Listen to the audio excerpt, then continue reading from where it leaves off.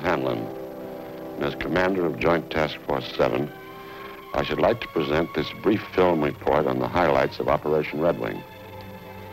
I want to point out to those of you who might have a deeper interest, not fulfilled by this report, that there are available more detailed reports, such as Commander Joint Task Force 7, Final Report on Operation Redwing, the Armed Forces Special Weapons Project, technical films, written reports, and short technical films produced by the task force overseas. My Chief of Staff and deputies will assist in this presentation. Redwing, the sixth series of nuclear tests conducted in the Pacific Proving Ground, was nearly 3 times the magnitude of that of any previous one. The purpose of Redwing was twofold: to test 17 experimental weapons and devices, to conduct some 43 weapons effects tests and diagnostic measurements associated with the 17 shots. The cost of Redwing was on the order of $160 million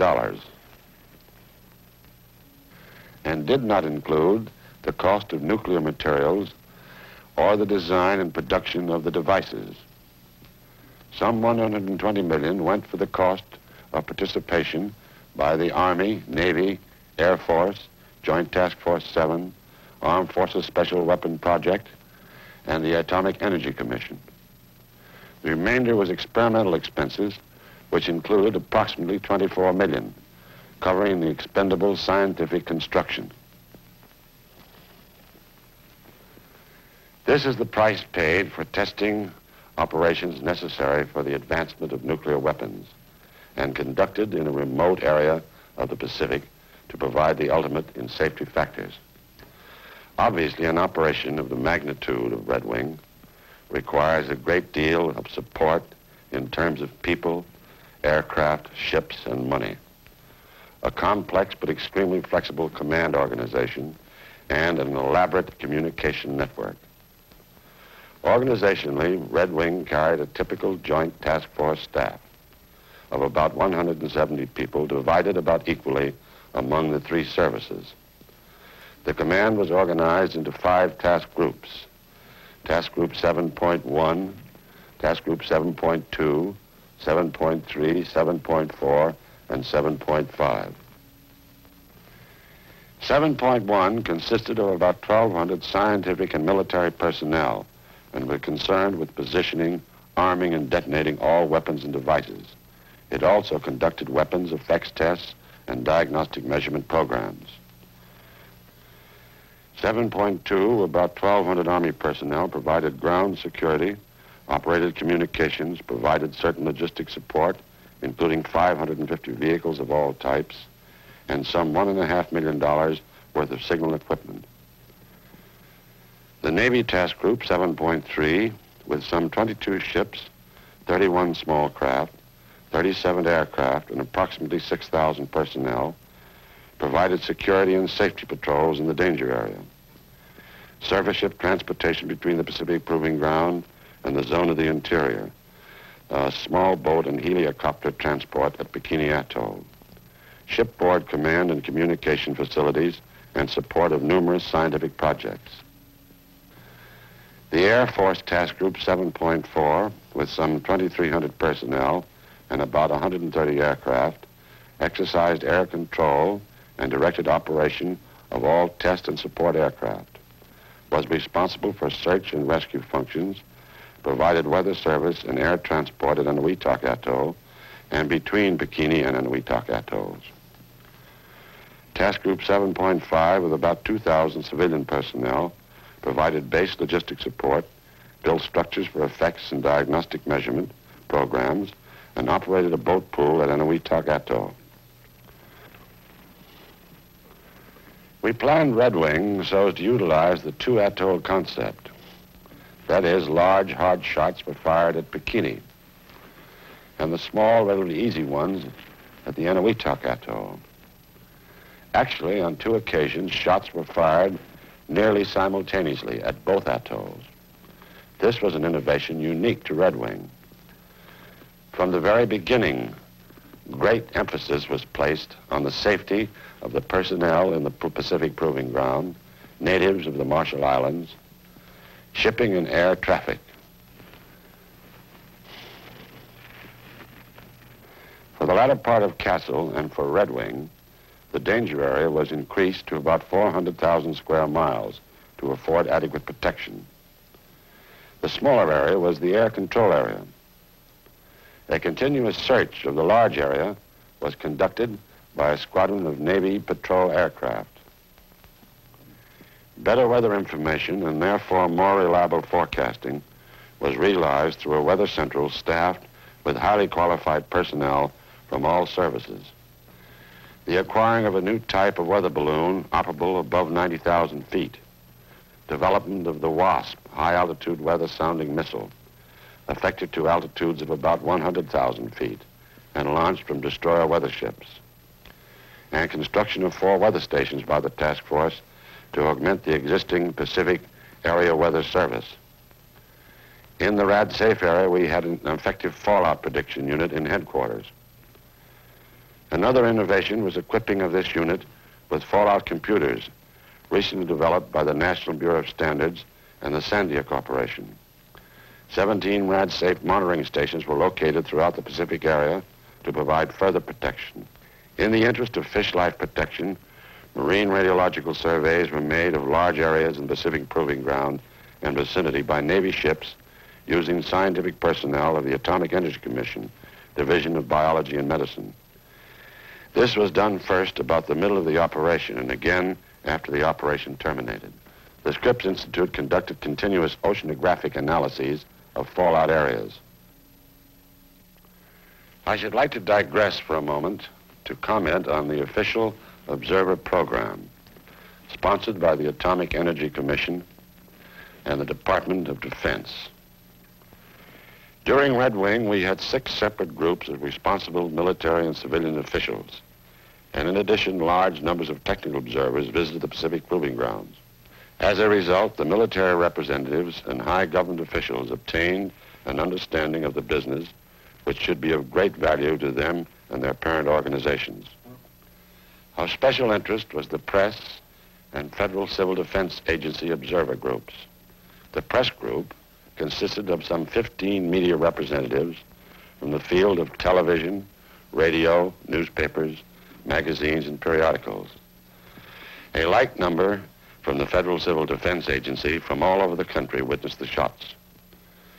These groups witnessed the Cherokee airdrop, which was declared an open shot for this purpose.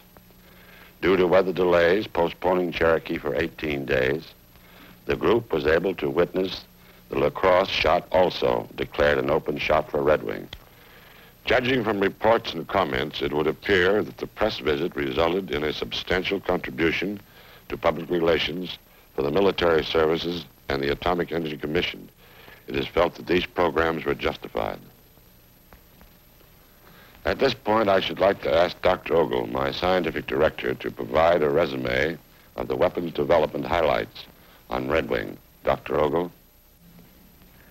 Castle in 1954 gave us thermonuclear devices that could be carried only in our largest planes. We needed weapons now that could be carried externally on fighter aircraft, or that could be dropped by light and medium bombers. And we needed small diameter, lightweight thermonuclear weapons for use in conjunction with the missiles being developed by the armed forces. Thus, a major part of the development effort of the 2 weapons laboratories, Los Alamos Scientific Laboratory and University of California Radiation Laboratory at Livermore, for the year and a half preceding Redwing, went into the design of smaller and lighter thermonuclear devices. In addition, we made strenuous efforts to reduce the size and weight of our fission weapons, perhaps at the expense of efficiency, to meet present and future requirements of small missiles, artillery, and ground-to-air missiles. Code name LACROSSE, 39 kilotons.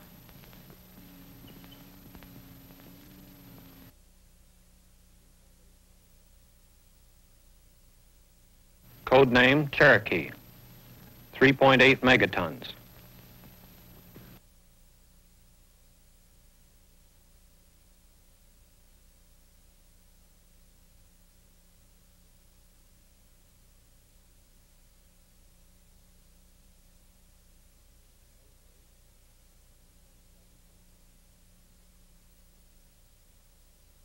Osage, 1.7 kilotons.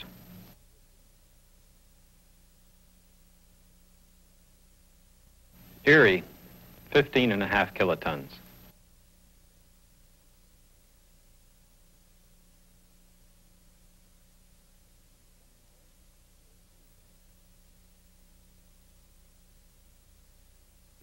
Seminole, 13 kilotons.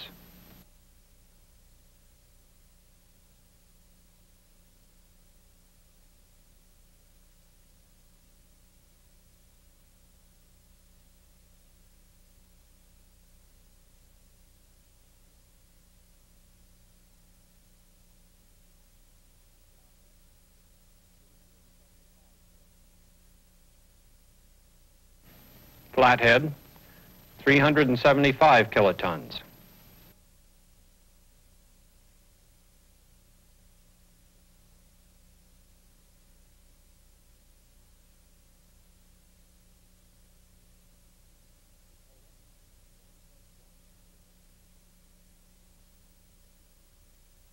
Dakota, 1.1 megatons.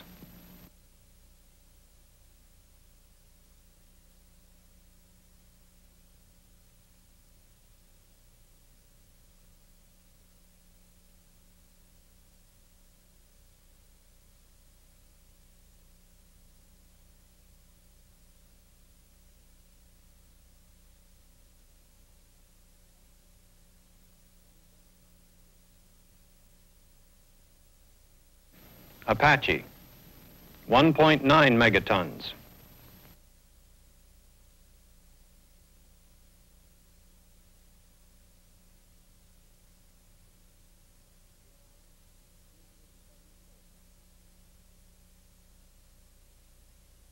Huron, 270 kilotons.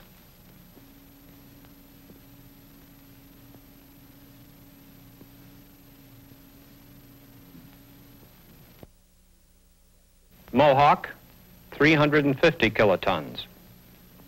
The main contribution of activity to fallout from such devices comes from the radioactive fragments produced by that fission. Such fallout may seriously contaminate the region close to a detonation. It may injure or kill people several hundred miles from the point of detonation.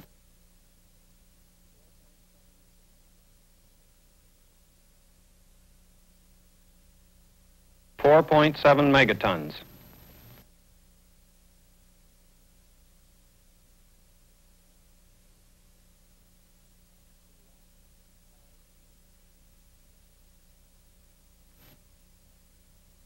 Piwa, 5 megatons.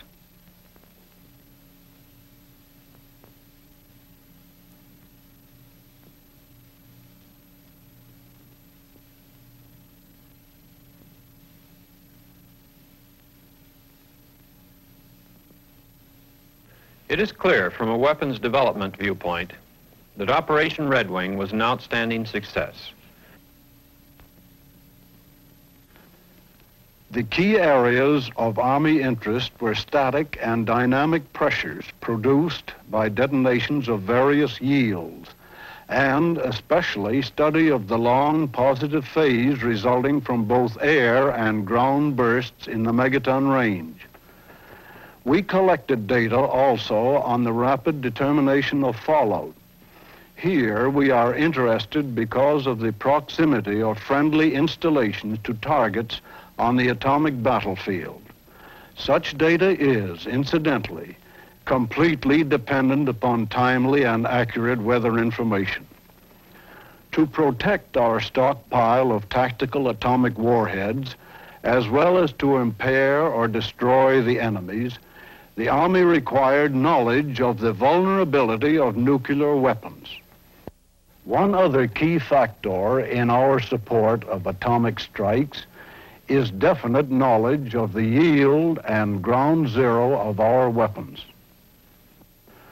Redwing experiments dealing with the detection, location, and analysis of atomic bursts were successful. This will lead to the development of portable, self-contained instruments capable of continuous surveillance of the atomic battlefield. The results of Redwing were of considerable interest and benefit to the Navy. An outstanding feature was the increased yields obtainable from devices of greatly decreased sizes and weights. Such factors will permit diversification of delivery systems in aircraft and ships. Our first-line carrier aircraft, the A3D, or Sky Warrior, was exposed to blast and thermal effects from megaton yield weapons. It was also positioned to simulate a drop aircraft, and these tests indicated that the A3D can deliver megaton weapons with a good escape probability. In the field of atomic defense, progress was also made. All ships of the Navy Task Group were equipped with washdown systems which proved to be most effective. Preliminary data gathered from specially configured remote control ships in the fallout area provided additional information regarding decontamination procedures in general. Data to determine the relative radiation dosages from the air, water, and the ship's weather surfaces was also collected. This knowledge provides additional criteria in the development of ship's shielding. Also, experiments with types of protective coating were conducted on ships and certain test aircraft. Spraying of a paint-like substance on exposed surfaces added a high degree of protection against contamination. The results of these experiments will assist us in the determination of naval operations in heavy fallout areas, as well as provide valuable data for the design of naval vessels of the future. The Navy is also interested in the many aspects of the various weapons effect tests as they pertain to aircraft, which will be discussed by General Griffith. Throughout the operation, the necessity for fast and accurate weather predictions was demonstrated. The Navy will benefit from the development of the WASP, a high-altitude wind-sounding rocket, and by the increase of altitude of weather balloons. These two developments will provide faster and more accurate weather data from altitudes of 60,000 to 100,000 feet. In addition, the regular Navy window shells prove most valuable for soundings up to 34,000 feet. All this will lead to an increased effectiveness of fleet operations in the conduct of atomic warfare.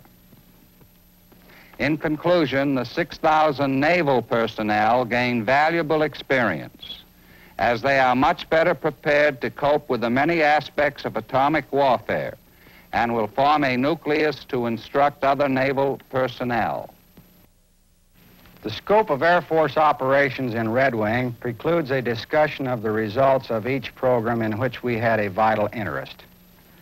In view of this, I have selected and shall briefly summarize only two which I consider most pertinent to this presentation: the Aircraft Effects Program and the Early Penetration Project.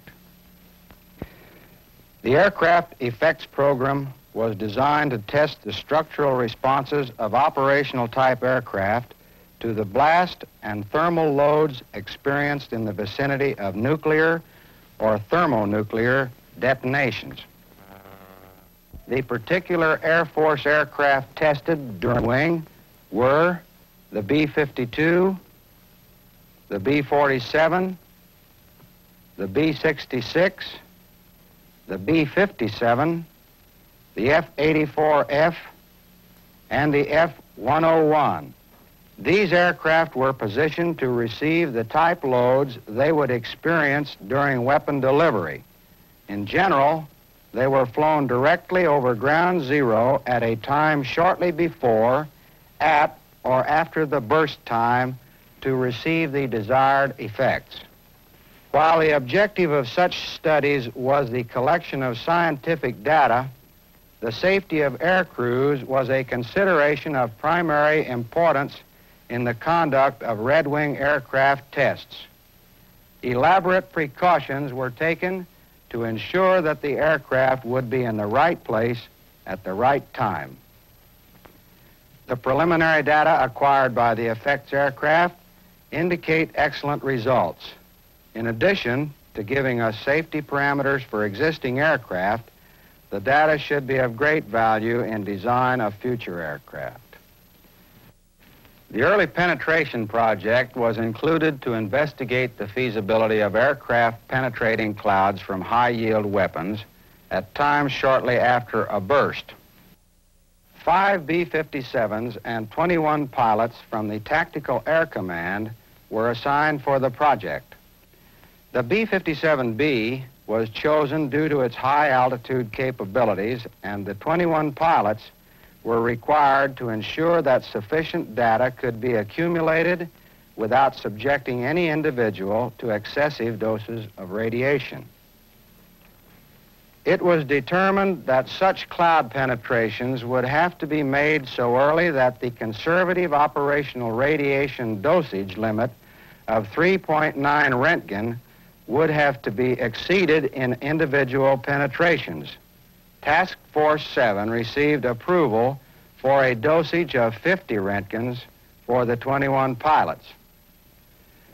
Mission planning, however, assured that no pilot would receive over 25 Roentgens, and in a great many penetrations, no dosages over 10 Roentgens were recorded. During the operation, there were 2 drops by aircraft. This was a free-fall drop of a thermonuclear weapon by a B-52 flying at 40,000 feet. It was set to burst at 5,000 feet, but actually burst at 4,300 feet with a yield of 3.5 megatons. The bomb did not have a good CEP because of personnel error. This caused some loss of data. Most significant, however, is the fact that we satisfactorily proof-tested the delivery capability of a thermonuclear weapon with a B-52. It can be predicted that high-performance operational type aircraft can fly through the cloud from any weapon, the design of which we know, at an altitude of 45,000 feet or less, at any time later than 10 minutes after detonation, and the pilot will probably receive no more than 75 Roentgens total dosage. Thank you, General Griffith. Admiral Sutherland, will you please summarize the operation at this time?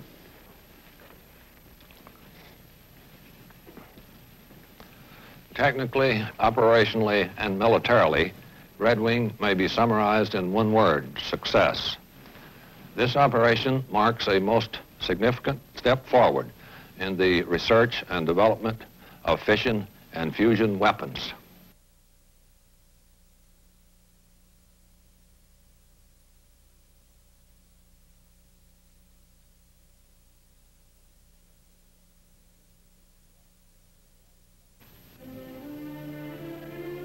These successful tests will lead to the development of a variety of weapons calculated to meet a wide range of military usage, including defense against air attack.